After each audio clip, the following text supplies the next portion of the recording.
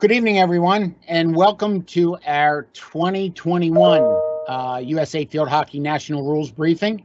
My name is Steve Horgan, the Director of Umpiring with USA Field Hockey, and the rules editor for the NCAA, and we also consult with the NFHS, the high school group. So we have a pretty good idea of the rules and what we want to try to get out for this year. This is our annual briefing. It is not a rules seminar. It is not a clinic, so to speak. This is just information, points of emphasis, things of that nature that we want to get across to the hockey world as your hockey season start scholastically. So we'll get into the presentation in just a couple moments. First, I want to introduce you to Casey Niederer. She is our producer behind the scenes. She'll be flipping back between my presentation and me. And she has some things, some direction for you to help you through the presentation to be able to ask questions and a few other things. So I will turn it over to Casey. Awesome. Thank you, Steve. Hello, everyone. Many of you have probably seen my face on these lovely Monday and Tuesday nights. It's always a good time when I get to spend the night with Steve. So super excited to be here. Just some housekeeping things. The top right corner of your screen, you'll see a little circle with like a question mark in it. That is where you're going to go to put any questions, comments, concerns that you have. If there's any technical issues, if you can't hear us, if for some reason the screen goes black, please send a message in there. I will try to address it as soon as possible. In terms of questions, we are going to try to save the majority of the questions until the end of the presentation. But if you do have a question about a specific slide that Steve is currently reading off of, please send it through. I'll try to get it answered while he's talking or before he moves on to the next slide. If I don't answer it, don't worry, I will cover it at the end as well. But besides that, I'm going to send it back to Steve.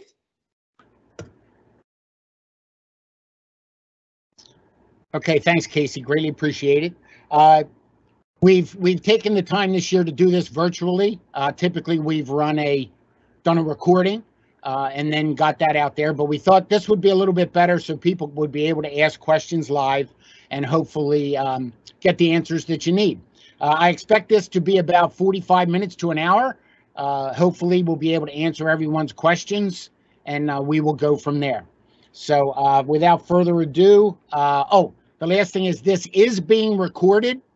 It will be on the USA Field Hockey website. I'm going to say sometime tomorrow, and then we will also get it to Arbiter for those umpires there and to the NFHCA. I've been in contact with Kirsten, and we will make sure that everybody gets the recording who wants the recording or at least has access to it, and we'll go from there. Casey, can you show my screen, and we'll start with the presentation? Yep, they should be seeing it now. Okay, very good. Thank you.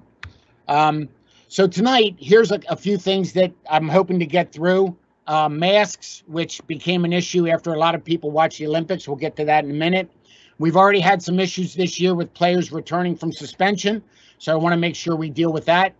We've also dealt with a couple, even in the first week, some sideline demeanor, so I want to just reiterate a couple things there. And then we got into some questions that have come here recently.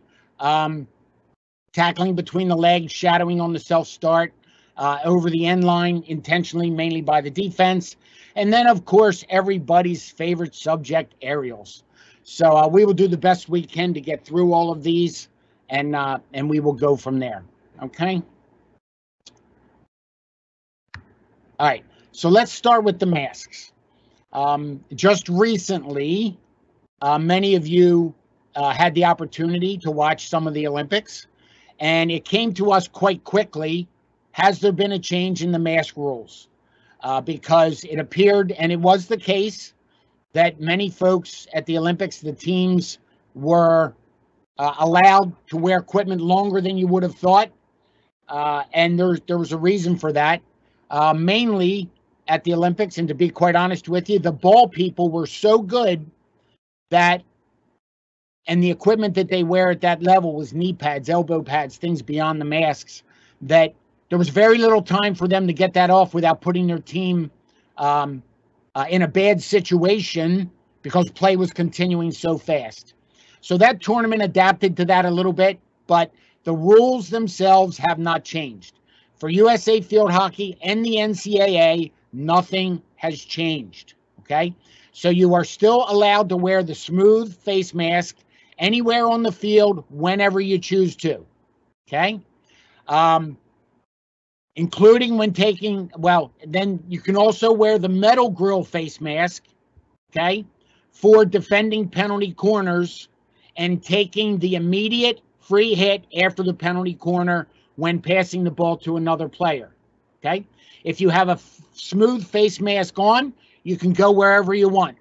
If you have a metal grill face mask or goggles on, you must pass the ball immediately once you get possession of it. You cannot run off with it. You cannot do a long self-start. I mean, if you tap the ball and pass it, that's fine. With a metal grill face mask, you cannot put yourself in a position where you're going to engage another player. If you are, you will be penalized for that, okay? This is the rule. Everyone knows that you have to take the metal face mask off, okay? If you do not, and you're inside the 23-meter line, it will be a penalty corner against your team. So get rid of the mask per the rules as soon as possible, okay? And here's the modification. That's at USA Field Hockey. Here's the modification for the NCAA. Pretty much the same. A caged frame cannot be worn in the field of play. So that's the caged face mask. It's exactly what they're talking about. We have no issues with the smooth ones. The only issue would be if a player throws it off at the midfield line and they have to go retrieve it for a penalty corner, you would be hit with delay of game because you haven't taken care of your responsibility with the mask, okay? We're not delaying penalty corners for people to chase their masks. But we don't care how the mask gets behind the goal. So if a player runs around, picks it up, gets it back there, and they're well out of play, and it's not an issue, we're just going to continue to play, and that should not be an issue, okay? This is a little bit of a change for the NFHS, the high school rules, okay? They are still allowed to wear goggles if they choose, and they are free to wear a face mask if they choose throughout the game. But they can only use the smooth face masks that are a single color, fit flush to the face, the same ones most people are used to seeing. The high schools do not allow the metal grill face masks, okay? They felt they were too much like a helmet and could run into problems with that. So this is the first year for this. I'm sure there'll be some discussions and after some data comes in on how this all plays out for the NFHS, we'll see how it goes beyond there, okay? And a note for everyone, when you have some of these face masks on, field players are not permitted to conduct themselves in a manner which is dangerous to other players by taking advantage of the protective equipment they wear. Okay, so just because your head or face is protected doesn't mean you get to act overly aggressive. So please maintain your composure. Coach your players, umpires, look out for some of this extra stuff like a player trying to run through or something like that. So, we want to play the game properly and safely.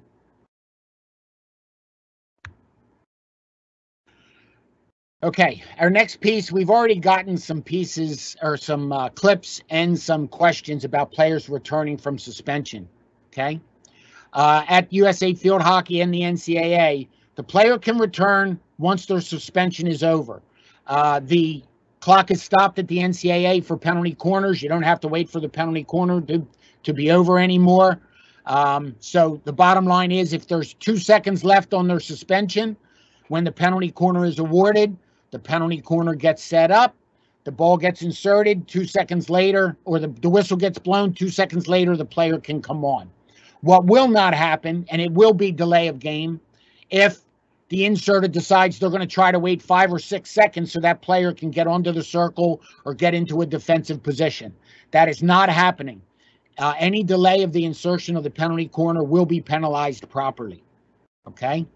And then at the NFHS level, all right, at least for this year, and I'm sure there'll be some discussions on this, but the suspended player must follow the substitution rules. So therefore, they're allowed to come in and re-enter the game once the insertion happens on the penalty corner. Okay? At this point, there's no need to blow the whistle for umpires to start the penalty corner. They haven't done it up until now. Just going to leave things the way they are. But once the insertion happens, substitutions can happen at the NFHS level, and the player on the sideline can come in. Okay? The clock's running, so if there's 10 seconds left on their suspension, it takes 30 seconds to set up the penalty corner. Again, once the insertion goes in, that player is able to go in, and then any subsequent corner they're allowed to be part of. The idea being we don't want the suspended player out any longer than necessary. And again, I'm sure there'll be some discussions on this going into next year. Okay. Casey, any questions on those two yet? Yes, we have a few questions on the face mask. Can we take a step back really quick? Go. Yep. Okay, perfect. Brian wants to know, can an attacking player put on an approved face mask on a penalty corner? For the NCAA and the NFHS, yes. The answer is players can wear them whenever they want. Okay, but the game will not be delayed to put those on, just like on a penalty corner. Okay, if you're going to put them on and take them off, must be done quickly. There's nothing at either one of those levels preventing a player from doing it. Okay, and then are there parameters as to where the players throw off the mask, especially the cage type of mask? Okay, there's no parameters as to where they have to go off. They have to go off of the field. If the ball hits them while they're in the circle, it will be a penalty corner. If it stops the ball from going in the goal, it will be a penalty stroke. There is no, the cage masks must be worn mainly inside the circle anyway, so the assumption is they're going to go off the end line. If they happen to go off the sideline, that's not a problem either. But you're going to have to retrieve it at that point. So to answer your question, there's no specific area that the masks have to go off the field of play. Okay, and then Joff wants to know, can players wear metal eye guards for NFHS? Metal eye guards. I've never heard of metal eye guards. They are allowed to wear goggles, and if they are made of metal, if that's what you're talking about, Josh, they can be worn. Just as I have the slide up here that says goggles may be worn, as long as there's no sharp edges on them and they are not a danger to other folks because of those sharp edges, they're allowed to be worn at the National Federation level. Goggles at the NCAA and USA field hockey levels are considered the same as a cage mask. So you are not allowed to wear those in the field of play for USA field hockey and the NCAA. All right, awesome. Let me see. What is the appropriate time for considering it a delay on the substitute on the corner? So substitution on the corner, what is the appropriate time for calling the considering of a delay? Okay, well, there is no substitution on a corner, okay? For the NCAA level and USA field hockey, okay, the corners must go off as normal. Almost immediately at the NCAA level and USA field hockey, where the whistle gets blown for the penalty corner to start, it's like a penalty stroke. It should go in that same time frame. We are not counting 3, 5, 6 seconds. If the umpire feels it's being delayed, they're going to be required to deal with it. Okay? At the NFHS level, the player can't come in anyway until the ball is inserted, so there's really no benefit to delay there. We don't want this to turn into a gamesmanship issue. We definitely want the game to go on as normal. Okay? So let's instruct our players and umpires, you be aware of that. Players like to walk up, they like to set themselves, that's all fine and dandy. But as long as it's going off normal, as they always have been for, I'm going to say at least last my 40 years, everything should be good. Okay, awesome. And that is, we'll cover the rest at the end. Okay, all right, okay. So we talked about returning from suspension, okay? The suspensions must be served in full, all right, at every level. So if someone happens to come in early at the NCAA and USA field hockey, First of all, the player who came in early has to go back and finish their time. And the captain is the person that receives a card for too many players on the field. Okay. This is not a green card offense. It's a 5-minute yellow for the first offense. If it happens again, you go to 10, like we normally do in our card progressions at those two levels. Okay. If a goal is scored during the time that they have too many people on the field, it will not be counted if it is discovered before the restart of play. If the center pass happens and then it's discovered, that goal cannot be taken away, but the player will have to go back into the sin bin and the card is still applicable in that. Okay. At the NFHS level, the suspension also gets served in full, but the head coach is the one that receives the card for too many players, and that's through their card progression. All right. So depending on how the game is gone, but hopefully we don't get to that. All right. And with both of these above, we know at the high school level, we mainly have, no disrespect, but high school students or team managers at the table.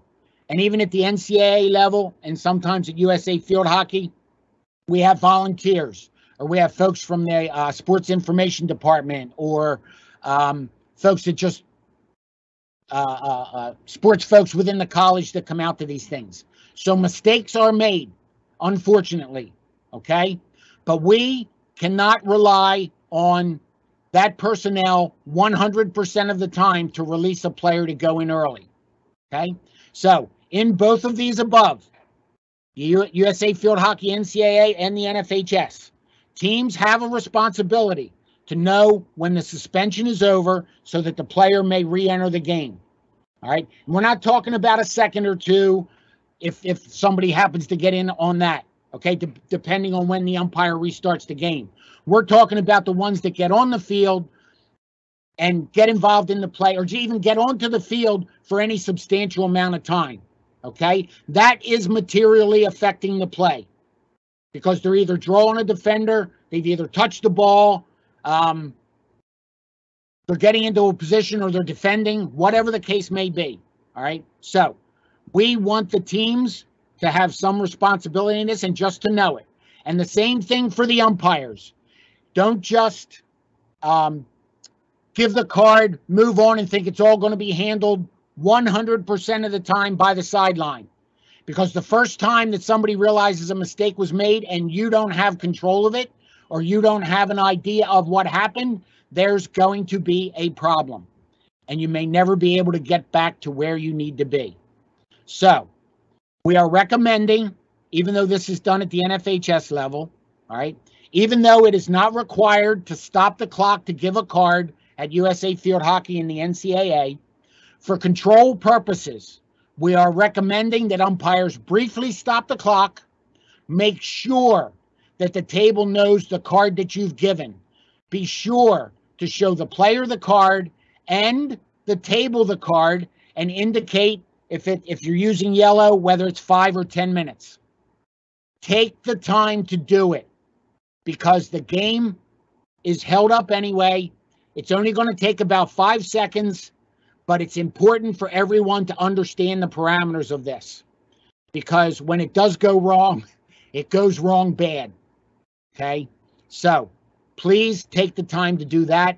And then everyone, including coaches on the sideline, the fans, the television, the streaming, all of those things are important in their game today. And everyone needs to understand what's going on. So umpires, please hold on to do your part to make this as clear as possible. And also we ask the teams, the coaching staffs on the sideline to be aware of when the player can go back in, and we handle those things properly. Any questions at this point, Case? Nope, not on that. Okay, all right. Go. The next thing I just want to briefly talk about is sideline demeanor. So, Casey, you can put the camera on me if you would be so kind. All right, they should be seeing you now. Okay, all right, thank you very much. Even in this short week, we've already had some issues with some things from the sideline. So, without getting on my soapbox, okay, we have a good number, and I mean a good number, of young umpires coming through the system, okay? It's going to take them some time to be able to get to the uppermost levels, whether it's high school, the different divisions in college, and even through the club system at USA Field Hockey. Okay? So, all of that being said, we need the administrations of the teams to allow them to do their job. Any interference from the sideline should be dealt with by the umpires. Okay? Each group, USA Field Hockey and the NCAA, have their protocols. So does the NFHS. Okay? I've already gotten a clip of a coach going onto the field with their arms raised, creating the attention and interrupting the game.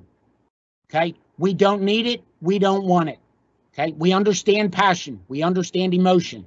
But when it goes to affect the game, the umpires are being instructed to deal with it. All right? And I don't think any administration or team personnel wants to be going in front of their AD for any actions from the sideline. All right? If everybody does their part, nobody gets reprimanded, carded, whatever you want to call it. Umpires don't go into a game saying, I'm giving this coach a card today, or I'm going to mess this game up. They are doing the best that they can. We need that respect and understanding from the sidelines. And then hopefully everyone learns, everyone gets better. The right team will win. And we're playing the game that we all love. Okay? All right, Case, you can go back to my presentation. All right, switching now. Okay. Are there any questions at this point, Case, before I get into rules and videos? We do have a suspension question. Do you want me to shoot that one to you? Go. Yes. Okay. For clarification, when it is discovered a player leaves a suspension too early, example 15 seconds, does the player get sent back to serve the remaining time in addition to the card that is given to the captain or head coach? Correct. That is correct. Yes. The player must serve their full suspension. The other card to the captain is the coach is for their misconduct of not holding up to their responsibilities based on the rules. The coach is responsible for illegal substitutions and all that at the NFHS. The captain's responsible for it at USA Field Hockey and the NCAA per the rules. There's no modifications for that when it comes to that part of the rules. All right, perfect. That was it. Okay. All right. All right. So now I'm sorry about the slides. I don't like just reading slides. So we're going to get into some videos here and a few things. Want to make sure that we get ourselves in a mind frame to be consistent. Okay. So when we talk about intentional over the end line, and we're mainly talking about the defense inside their 23-meter line, can happen from anywhere, but inside their 23-meter line, it happens mostly. Okay. If the attack has to be aware of the end line, so does the defense. Okay. This isn't, well, I can tackle the same on the end line like I would tackle in midfield, because there's no chance of playing the ball. And this is one of the things that we've lacked in understanding over time, because everybody thinks they can do the same thing. Well, the attacker can't do the same thing, so neither can the defender. So both have to be aware of the end line. When the ball is played directly over the end line and there's no chance of anybody to play the ball, it should be deemed intentional. That can be a jab, that can be a sweep, okay? The difficult ones are when somebody goes to block tackle and the ball might deflect over the end line. If it's a legitimate block tackle and it deflects over the end line, that's not a problem. Okay? They attempted the block tackle. All right? And some of the angles of the stick can be varied and all that. But if there's a sweep or a movement that ball is going to go that way and no one has a chance to play it because it goes over the end line, then it should be considered as being done intentional. And this should be the process no matter where the action occurs. We have had trouble with umpires having the feeling that because it happened out near the sideline or outside the dotted line, that those are not necessarily considered penalty corners. The rule is the rule. Intentionally playing by the defense over the end line is a penalty corner. It's been in the rule book for years. There is no variance to that. If the umpire feels it's intentional, again, it must be given as a penalty corner. I've pulled some from the Olympic briefing as well, but I think they show a few things that we can talk about. So inside the final few seconds, Sam Ward. Right here, you're going to see one of the white players do a sweep.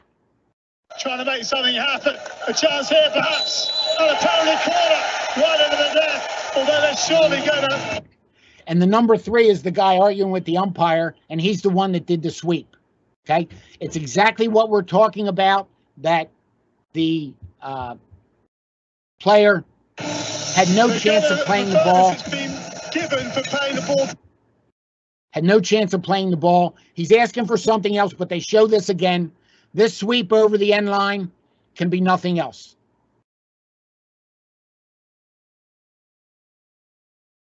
Okay? I think this one's one of the more obvious ones, but we have seen some of these being given as a long hit as well. That ball can go nowhere else. Okay? They show it 1,000 times, which is good. Okay, here's another one. Let me make sure that the sound's turned down on this.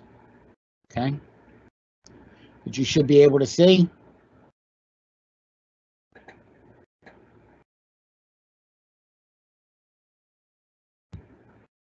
And this is one that I was talking about of it can happen anywhere. Okay, even though this one is out a little bit off the end line, this ball is going nowhere. The player in white had no chance to play it. The player in black had no chance to play it any further. It's the same type of sweep, just happens to be a little bit farther out. Okay? So this is what we were talking about anywhere on the pitch. So please be aware of that. Okay? Here's one in a high school game that is a little bit more difficult. And it's going to require some judgment and positioning on the umpire's parts to be able to get this. Okay, the ball's going to come in, get behind the goalkeeper, unfortunately, and then you're going to have a player in white who's playing defense try to take the ball out. And as you're going to see, okay, it goes over the end line. Now, the guidances that you have in the NFHS book and other umpire books is if the player attempts to get the ball out towards the sideline, and it doesn't quite make the sideline and goes over the end line, you wouldn't necessarily consider that intentional. Okay, this one is really close and might even have gone off the stick of the player in black, but these are the difficult ones for umpires to do. Okay, the thing I'm going to say about this from an umpire standpoint, and this is crucial as umpires make decisions, is what's wrong with this picture? And the answer is the umpire isn't in it. Okay? That's just a piece of umpiring for those, but the umpires have to get down here into these positions to see these things. So from this one, it's almost a 50-50. You can argue it one way or the other. I'm sure folks will.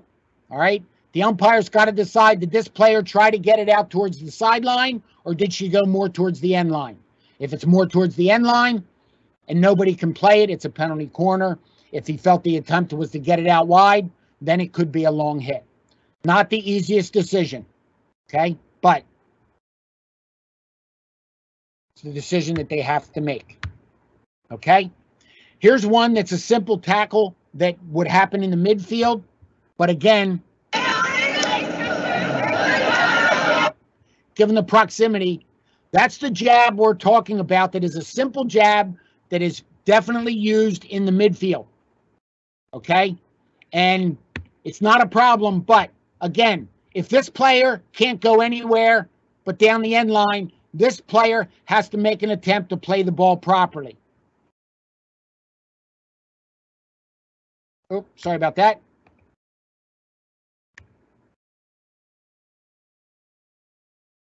Sorry, technical difficulties. I'll get it. There we go.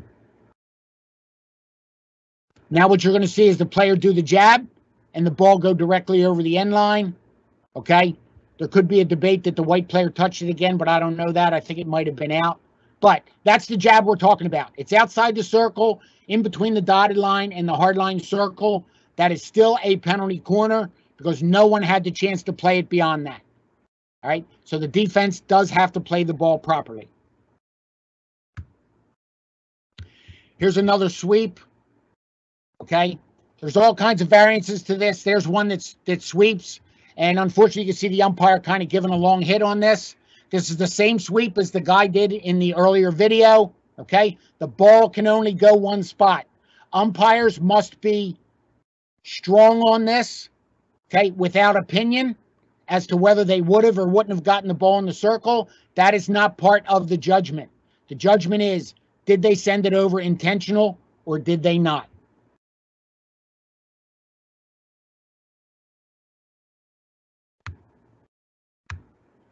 Okay. Any questions so far, Casey, on that? Nope, not on that. Okay. I'll give them just a second as I do this one. Okay.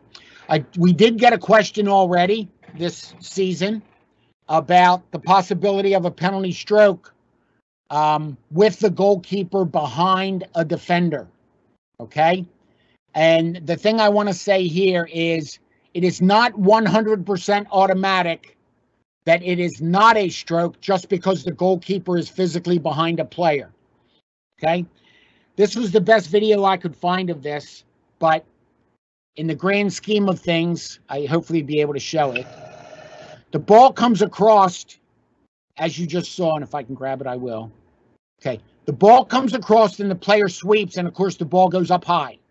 All right, so this pretty much should be deemed dangerous on the player hitting the ball because the player was in proper defending position. She was waiting for the ball to come across.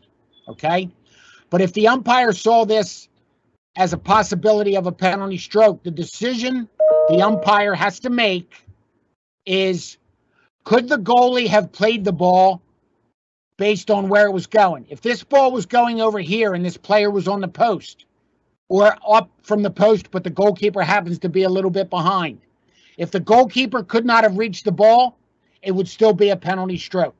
If in the umpire's judgment, the goalkeeper could have reached the ball, then it would have been,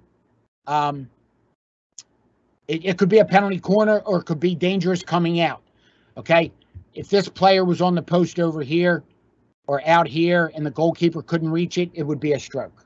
All right, everybody knows the stroke rules, but the idea here was it is not a 100% given that it cannot be a penalty stroke just because the goalkeeper's behind. The judgment of the umpire is, could they have played the ball or not? And that's what they have to decide. And not an easy decision either. Okay, especially when things happen so fast in our game. All right. Any questions up on the board, Casey? Nope, not about this. Okay.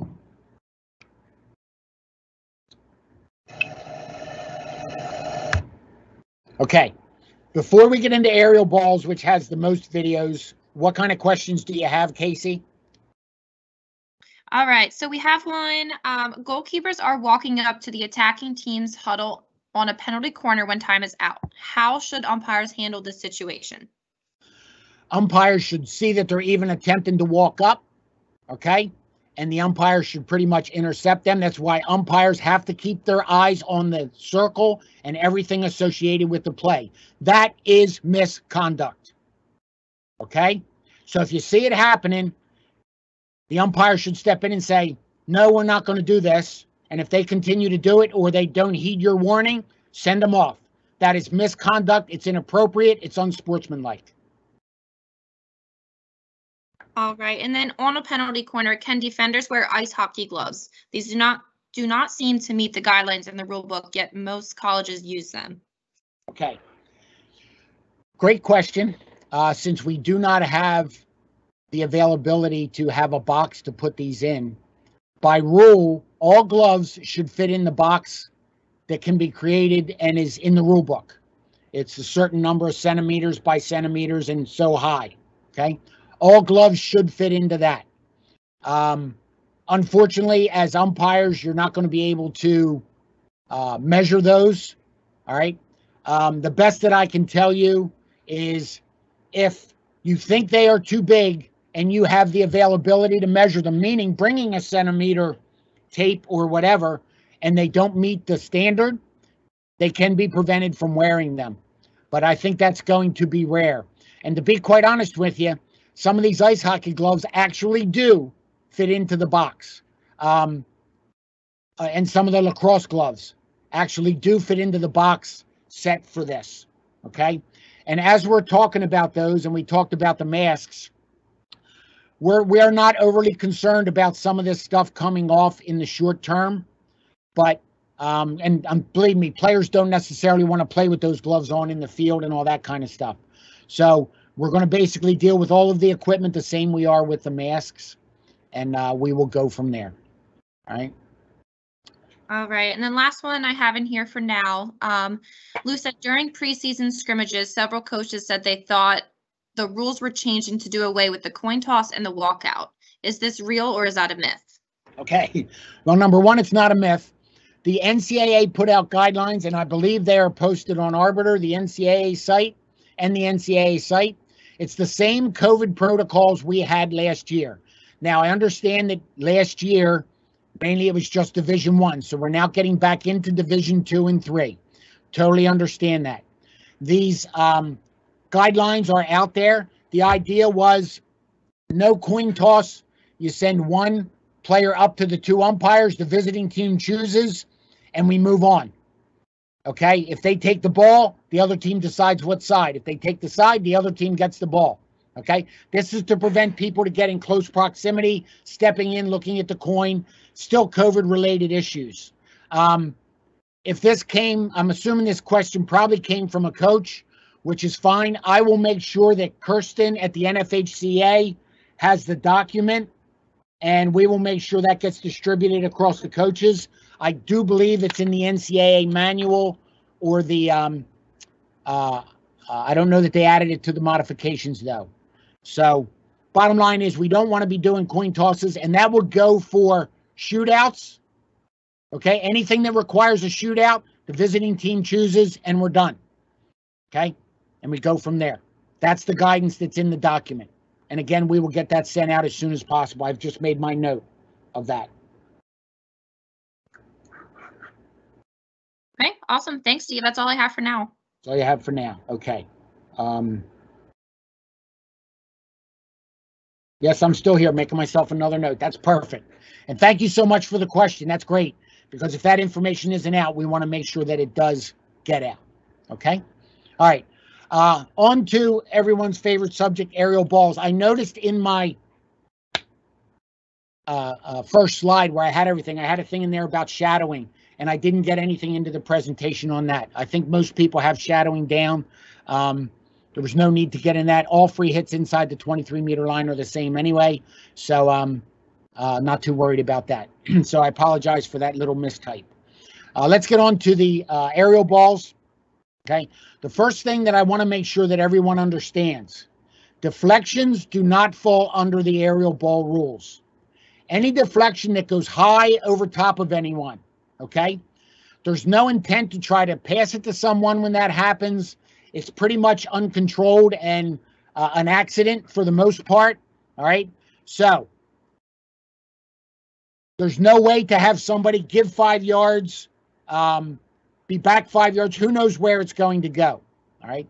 So it does not fall under the aerial ball rules, and it's a deflection. Players are allowed, it happens. And if it is called as dangerous, where it's coming down between a couple players, as it will here, the free hit is taken where the deflection started, okay? So just as any deflection going into the circle, if it happens just outside the circle and it goes to waist height, screaming across the circle, and there's two players there that it's dangerous to, we give the free hit outside the circle where it was lifted. It's the same thing in those situations for the ones that go high overhead. And here is a good example. Okay, the umpire didn't feel this was dangerous because there was only players in black uniforms Inside the circle, it was coming down, and the player in white stayed back. But this was the best example I have that this ball gets deflected out here, okay? The ball gets high up in the air. There's the possibility of the ball coming down here amongst players. If that's how the umpire saw it, then in turn, the free hit would be out here, okay? This player in white happens to back away. The player can play the ball safely. Everybody's under control, so we can play on in this instance. But if it's crowded, we want to get it. We want to get it when the ball is up here in the air, recognizing that the ball's in the air. We don't want sticks playing the ball as it's coming down. And do not wait until two players go to challenge it as it's coming down to blow this. It's too late. That's how folks get hurt, and that's not what we want. So the free hit would happen out here, different than an intentionally raised aerial ball. Okay? All right. The next one, and some of you might have seen these. I think we used some of these in our advanced umpire class last year, but they're still good, and they give us the best example of what we're looking for. One of the issues we've had, and it's been discussed quite heavily, is when a player goes to receive the ball, but they don't control it in their immediate space, and the ball deflects away. Too many times, umpires have been given the free hit to the team who was trying to initially receive the ball, but the ball is so far away that the other team did nothing wrong, and they're being penalized for that. So I want to show you a couple things here to try to hopefully clear that up. This ball is going to go up. I'm going to try to run this in slow motion. We can see it better, okay? As this goes up, you see the player in white with her stick over the head. She's getting ready to play the ball. She has a player behind her who is not a problem. She has a player to her right who, in the estimation of this angle, is 5 meters away. So we don't have a problem. But she deflects it towards that player. So what the umpire has to decide is, does the player in red come into the 5 yards, or does the ball get deflected to her that she can play it legally? Because she does take a step, but it looks like she's going up the field versus into the player. When this ball is received, the player in red has done nothing wrong. So if it gets deflected to her and anything turns dangerous, it's like any other deflection. The player who deflected it is the one causing the danger. In this situation, the ball comes over and they play it, and the umpire actually gives it to the team in white. From this angle, and looking at the player in red who was 5 meters away, this either should have played on, because I think the ball was on the ground. This could have played on. The red player did nothing wrong, but yet the ball was given to the team in white. So umpires and coaches, be aware of that, okay? I'll let it run straight time, or full speed rather, okay? And then there you go.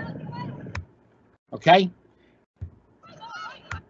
Okay, here's another one that gets deflected away.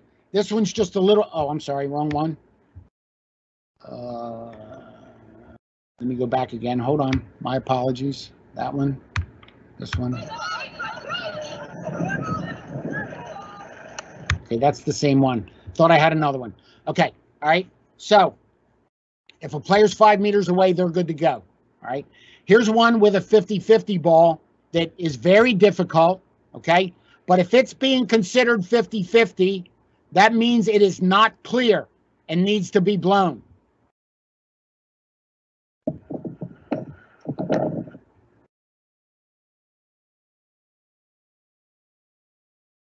Okay.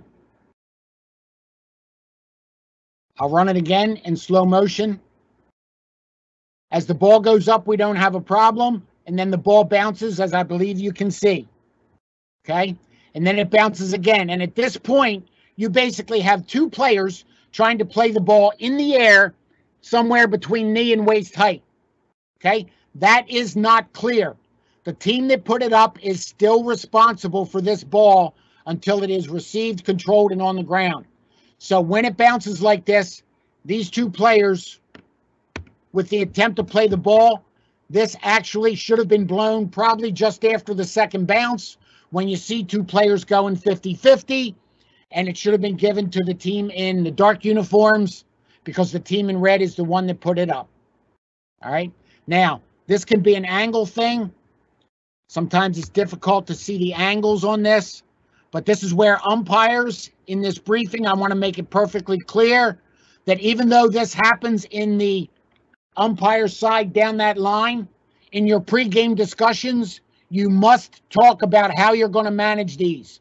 Because I think we all can see here that where this umpire is, which is not a bad position, is going to have a lot of difficulty seeing who's going to get to this ball or that this is even a 50-50. So this is something umpires must talk about. The idea of worrying about these things like we used 2 years ago, calling in somebody's area and all that.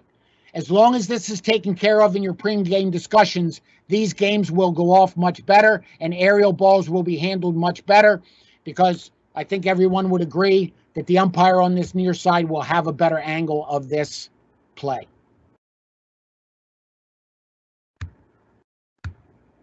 Okay, here's another one that goes into space and not controlled. I'll let this run full time or full speed first. Where the ball bounces and she plays it, and this player comes in immediately. Immediately. Okay? This is one of the things that folks are starting to look at now. All right? That's practically misconduct. She knows the player has the ball. She knows the rule.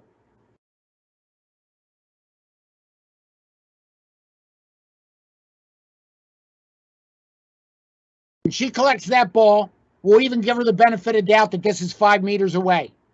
But she is not making any attempt to allow this player to receive and control the ball and get it on the ground. Okay? So, that being said, the players need to know the rules as well. This is not done by accident. She's trying to get to the ball. And therefore, even if the girl controls it relatively well for a ball over her head, it's right in front of her, and this player continues to run in and now influences the play and forces the player in white backwards. Okay? This should have been given as soon as the player in red breaches the 5 yards. Okay? Right about here, this should have been blown, shut down, given to the team in white. Okay? The player in red breached the rules. Okay? Here's one that ends up not clear because the ball bounces, and you now have two players, same thing, 50-50, and as you can see, the umpire gets this and goes in the right direction. The only thing that I really want to show here, and it's so important to control of the game, is the fact that if you see this, and watch this closely, the ball is bouncing, and right about here, it's going to be pretty obvious that these players, nobody's clear to receive it. And it's not until the ball gets here that the umpire puts the whistle to the mouth and points out. We want to get these things earlier, because once that's understood, you will see the players adapt to it and know that they can't come in, and they're going to start staying away a little bit. Because if you really look at this, the team in white actually gained about 30 yards, 35 yards, and teams don't like to give that up. Okay? All right, so if the umpire gets this early, the player in white's going to go, you know what, I can't get in there, and I'm going to tackle her properly, and the game flows nicely. Okay? I will say, and many of you, I'm sure, watched a good bit of the Olympics. The aerial balls in the Olympics were done phenomenally. They were not perfect. Umpires made mistakes. Teams made mistakes. But the games flowed so well, and this is all part of it. If the umpires get it early and the players understand the parameters of it, the game can continue to play. It's not about who can just get there first. It's about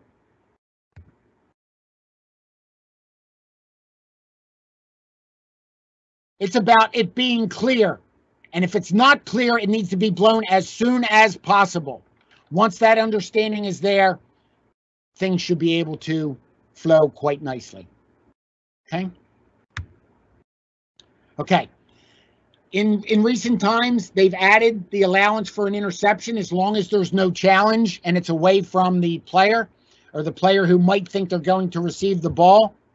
Here's a good example of it from the same angle that we had before. This ball goes up and bounces here, and then the player in the dark uniform actually gets to the ball 2 or 3 meters in front of the player in white, and there's no challenge for the ball whatsoever. The player in the dark uniform easily picks the ball up. And I will run that slower so you can see it. With the shadow, it wasn't so easy. But right here, the ball bounces, as you can see, the ball bouncing. All right. The player in the dark uniform is a meter or 2 in front. The player in white is waiting for the ball, so they actually create a little bit more separation. And this player can intercept the ball without a problem. This is perfectly legal. All right. If there's a challenge where 2 sticks are going to be in there on the ball, then it's not clear and it goes against the team that put it up. That is a judgment decision of the umpires. And again, from this angle and knowing the umpires' positions, this is something umpires must talk about in their pregame discussion. This is the best way for aerial balls to be handled properly and clearly understood by the teams and the fans and the stream and the announcers, so that we get rid of the opinions. We try to make them as black and white as we possibly can for clarity for everyone. Okay? Okay, here's one more that I have. Okay? And when we talk about an interception, if it's going to look like 2 players are going to have their sticks in the air, this has to be blown early. And you're going to see it come up here. Right there. You have a player in black who's actually turning her head because she's worried about the stick of the yellow player. All right. And the ball, even at, if we back this up or get it to where we need to have it, I'm sorry for my technical issues. Right about here at the 20-meter mark that they're talking about, you have 2 players running into the ball. This is where that should be blown. Okay? It's unclear who's going to get this ball. All right? The umpire, I think, is a bit low, but should have had a pretty good angle of this. All right? It gets blown here. Those sticks do not get up in the air. No one has a chance of being hit in the head by a stick or the ball deflecting. These things have to be done early. Okay, you're hearing me say that a lot during this aerial ball presentation. That is the key to keeping control of aerial balls. From the coaching perspective, yes, some might get blown too early and they might seem wrong.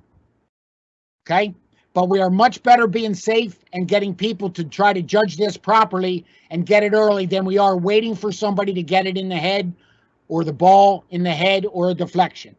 It's all about player safety. So that's why we want to make sure that these things do get blown early. Okay? The umpire actually played through this, which in discussions afterwards was not a good idea. Okay? All right. And here's one that actually goes in the wrong direction.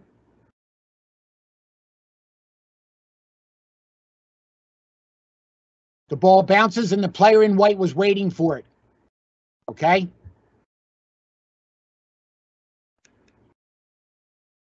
When this ball bounces, and it's quite obvious it's going to the player in white, the player in the dark uniform just keeps coming in, and now you have 2 sticks playing it in the air. All right? The player in white was the obvious receiver. If the player in the dark uniform could have intercepted that here or even here, fine, and knock it away, we might have played on. But she doesn't. She continues to come into the player, and this should have been a free hit to the team in white. This is one of the ones where it's attacker to attacker, and too many times, excuse me, umpires give this against the attacking team, even though they have every right to be in that position and play the ball. Okay. Okay, Casey, any questions? There's got to be questions on the aerial balls.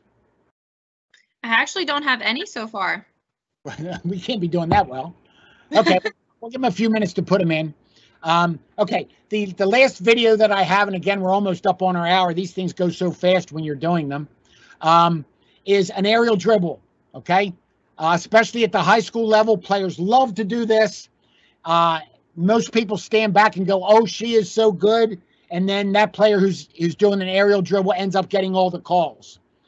But in the perspective and by the rules, this player gets the ball up very nicely. Thank you very much. And she makes her way up the field. There is no problem with this so far whatsoever. Okay? But eventually, somebody's going to come in and try to play the ball. Okay? This player isn't quite there yet to play the ball. She's not getting her stick in. Now it comes in. Okay?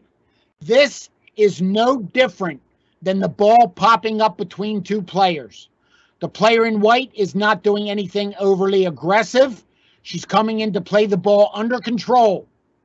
Okay? And now she actually sees her player coming and backs away. Now the ball is taken directly in to the player in white. This should have been blown against the team in light blue because this becomes dangerous by somebody trying to play the ball at waist height. And what we're trying to get folks to understand is if we get into this situation, just like any ball that pops up in between two players on a deflection, where two players try to play it at waist height, we blow it against the team that put it up 99.9% of the time. If a player with an aerial dribble puts themselves in this position, they are the one creating danger. And that's the one that needs to be blown against the player who puts it up. Okay? Okay. Questions we have so far, Case? All right, we did get some aerial questions coming through. Love it. Okay, we'll start with this one. If the ball had not been bouncing, would the 50-50 ball be allowed to play on? It was the first 50-50 video. If the ball had not been bouncing and got down to ground level or very close to ground level where you would normally allow a couple players to play the ball, the answer is yes. Okay, but it has to be very close to the ground, not absolutely on the ground in those situations. Okay, and as long as the ball is down really low, we're talking ankle or a little bit above, players can play the ball quite safely. In that video, the ball was still up, knee height, maybe even a little bit higher. That's where we don't want them trying to challenge for the ball. And the whole idea of this and the aerial ball rule is they're trying to eliminate these challenges while the ball is in the air and two players trying to play the ball in the air at the same time, because nothing good can happen out of that in most cases. All right, awesome. Another aerial question. On the mishandled aerial by a receiving attacker player that bounces 3 yards away towards a defender who is safely 5 yards away, the receiver tries to recover it while the defender tries to steal it. I would think the benefit of the doubt is to the receiver to try to recover, and the foul is on the defender, but you said otherwise. Can you clarify? No, I didn't mean to say otherwise, so thank you very much if that's the way it came across. Here's the bottom line. If that defender is on 5, they're 5 meters away when the player goes to receive the ball. Try to get myself back here. Not that one. I think it's this one. I'm hoping I'm on the right video. Okay. Wrong one. Wrong one. Here we go. I'm hoping this is the one you're talking about, where the player plays the ball and the player is 5 meters away. Okay? If this player in red, let me see if I can stop it here. If this player in red stays on 5 and the ball comes to her, she has done nothing wrong. But this player, in trying to control it, has to be given the space and the area to try to control it. So if this player steps in, say this ball goes 3 meters like you said, and this player comes in too, this player in red did not give her the 5 meters to receive, control, and get the ball on the ground. So the fault would be here with the player in red. What I said here was, if this player appears to be running up the field and not impeding the 5, then this could have played on. All right. But if this player here, if they are on 5 and this player does not control it cleanly, they do not get to come rushing in to play the ball. There's no benefit of the doubt. If this player breaks the 5 meter rule, then they are at fault. If this player has the ball and can't control it and it gets out to 5 meters, if there's any danger associated with it, it's on the player in white. If there's no danger associated with it, they're able to play on. I hope that clarifies the question. All right, perfect. Let me see. Okay, so on the air dribble examples, does it matter if the defender moves into the space where the attacking air dribbler is heading? In other words, there is no right of free passage. Absolutely correct. Just like we don't have any right of free passage in any other thing. It's not in the rules anywhere. The player with the ball must play it safely. So the answer is there is no free right of passage. And that'll just take me right to what I said about this slide to begin with, is so many people see a well-skilled player do this in the aerial dribble and they think, oh, she is so good and she's allowed to do this and this is impressive, and they give her the right of passage. There is no right of passage. She creates the danger because players are trying to play the ball here. It's against the player that put it up. So I can't make that any clearer. No right of passage. All right, and then a player aerial dribbling will need to put the ball on the ground before the defenders come in to tackle, correct? That is the safest place to do it if you want to maintain possession of the ball. Okay? It's a judgment decision. It's not playing distance, because playing distance can be a stick length and an arm length, which can be 2 meters away or 2 yards away, and the player's not even attempting to play it at that point. But if they get in too close, this is, again, if we kind of equate this a little bit to the aerial ball, where we don't want 2 sticks trying to play the ball while it's up in the air in close proximity. Okay? So umpires, if you see this developing, get to it as early as possible. All right, awesome. And then in the video, I believe when the player was coming in to create a foul on that last aerial, how does a umpire verbalize that type of foul? It's still a 5 meter violation. Okay, so you just put your hand up with the 5 because they came into the 5 as the player was trying to control the ball. So you can say 5, put your hand up 5. You don't really have to say anything, because that's the same foul that people call anyway, or that's part of the rule. If they breach the 5 yards, it's just a simple 5. Okay, awesome. If an aerial is sent to a dangerous reception, is the penalty still placed at reception versus the point of lift? Yes. Yes. And it's not necessarily because the danger is down there. It's because somebody where the ball is falling violated the rules as they're written. Either somebody wasn't in clear open space, or someone violated the 5 yards. Okay? That's your 2, basically.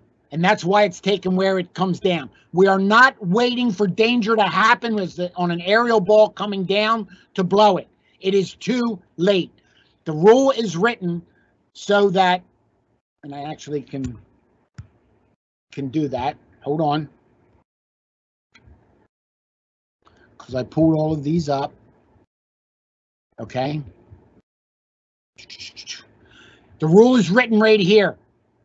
Okay. Must not approach within 5 meters of an opponent with a raised ball until it's received, controlled, and on the ground. We talked about the interception. Okay? The initial receiver has the right to the ball. And if it's not clear who the initial one is, that's the 50-50s, then the team that put it up is responsible for it. This is the important part right here that I just highlighted, is they want to ensure player safety to eliminate the contest for a falling raised ball. so the two players aren't playing the ball while it is in the air.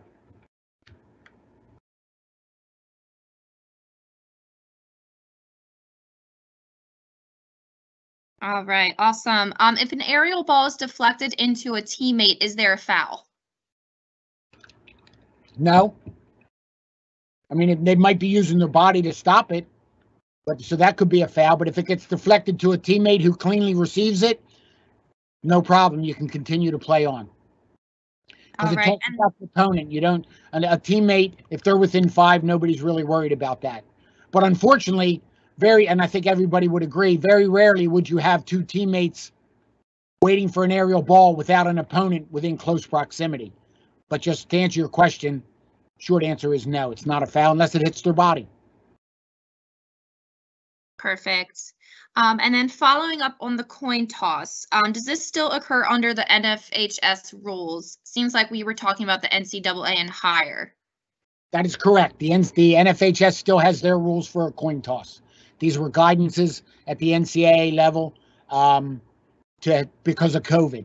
And everybody's been struggling with COVID, but and there's still some things coming out. That's why the NCAA decided for this year, through this 2021 season, to hold on to that. But it is not a rule or a guidance for the NFHS. Okay, and then going along with that, we never addressed the walkout or lineups in the anthem. That's entirely up to the it's not addressed, it's not changed, so that process is not changed, okay? The only thing they would want you to do, I believe there's something in the guidance that talks about socially distancing with each other, okay? So you just want to keep your spacing if you're going to do a walkout.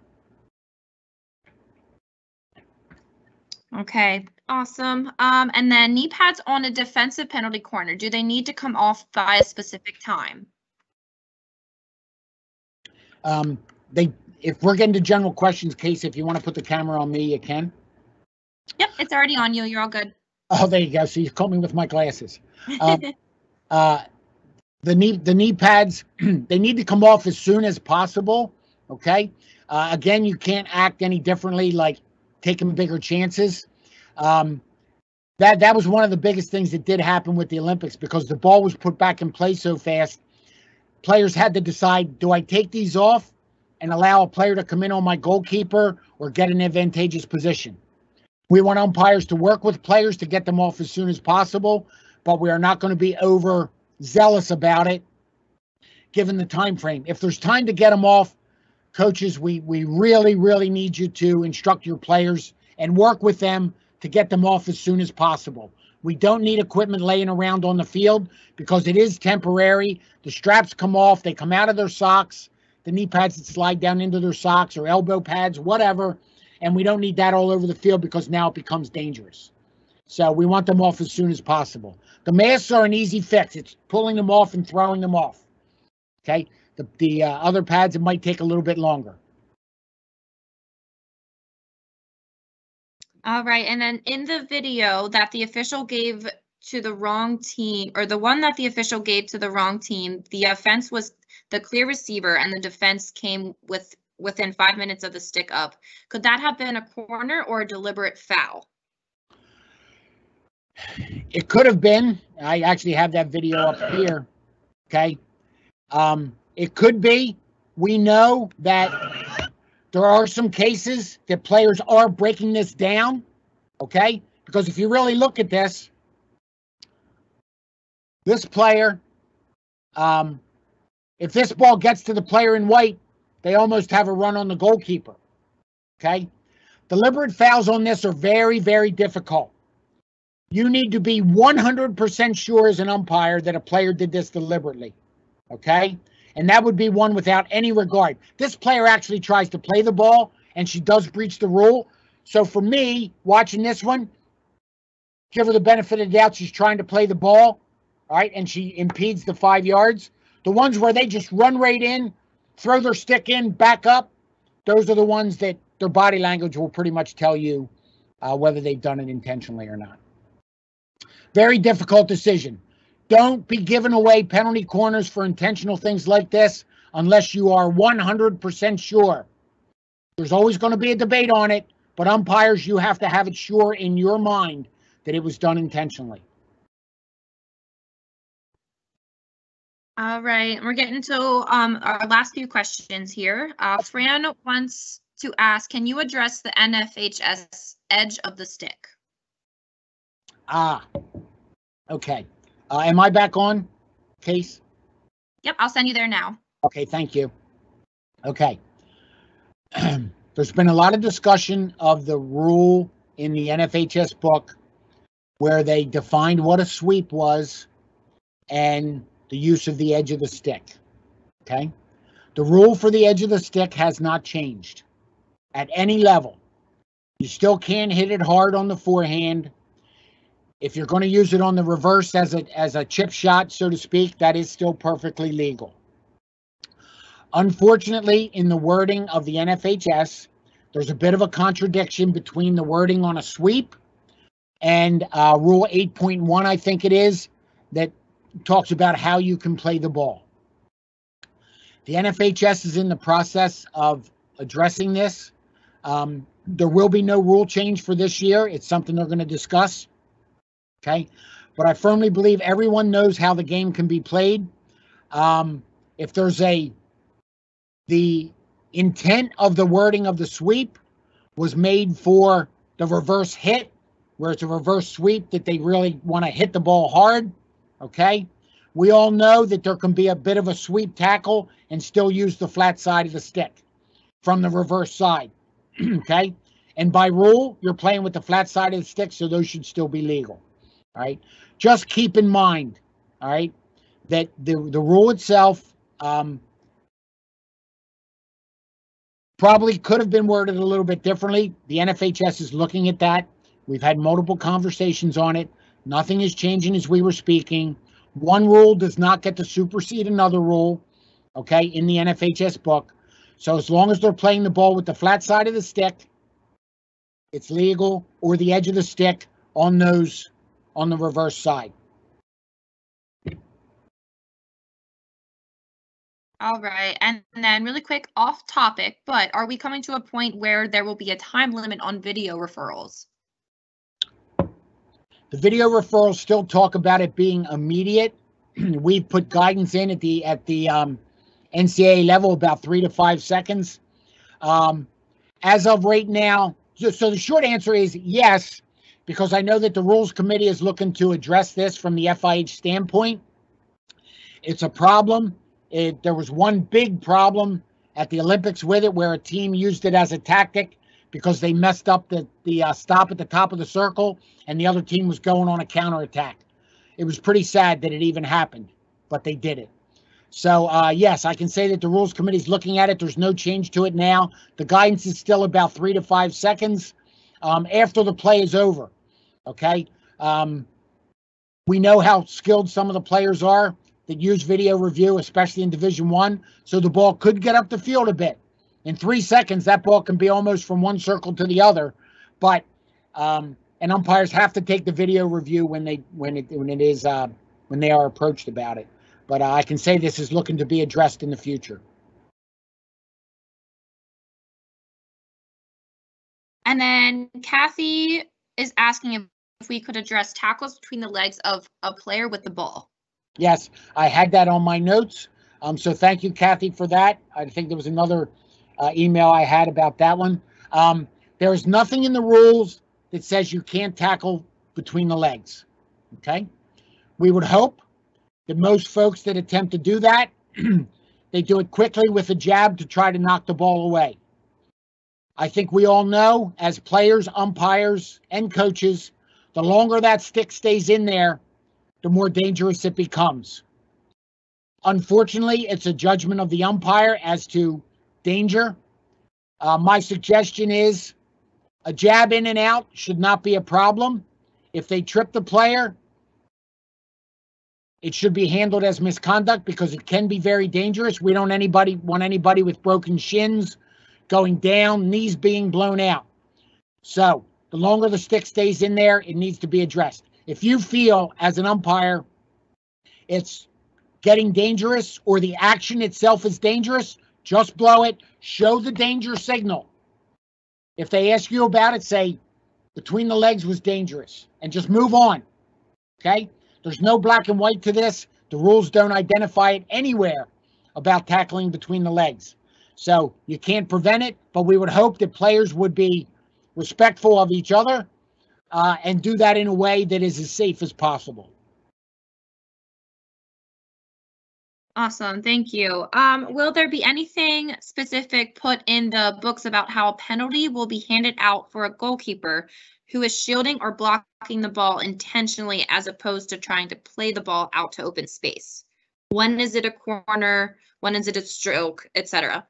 Okay, all right. The rules at every level are pretty clear with this, okay? If it's done intentionally and it's preventing a player from playing the ball, it's a penalty stroke, okay?